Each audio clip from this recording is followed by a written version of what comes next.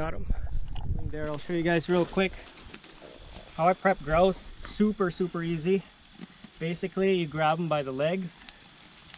You just step on his wings right there, right at the base of the wing, and all you got to do, step on there tight, and basically just pull up on the legs, and breast meat and everything should come right off.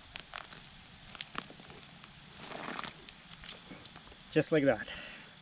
So there's your grouse right there. There's all the organs and everything else.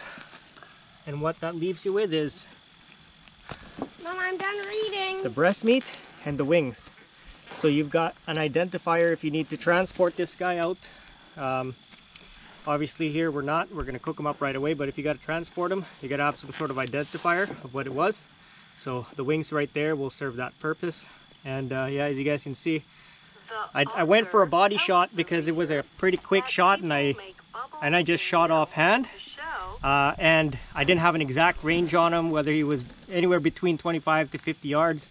Did have an exact range, but it was an offhand shot, so I went for a body just to be sure. But it hit one breast right there, but it looks like we've got the majority of the breast meat, so that's good. So there you guys go. That's how you prep a grouse. Super easy. Now all we got to do is just use a knife and slice out that breast meat. We're going to cook them up right away. But like I said, if you guys need to transport them and need an identifier, leave it like this. And that should be good because you've got the wings there as the identifier. But we're going to fillet the breast meat out of this guy right away because we're going to cook them up.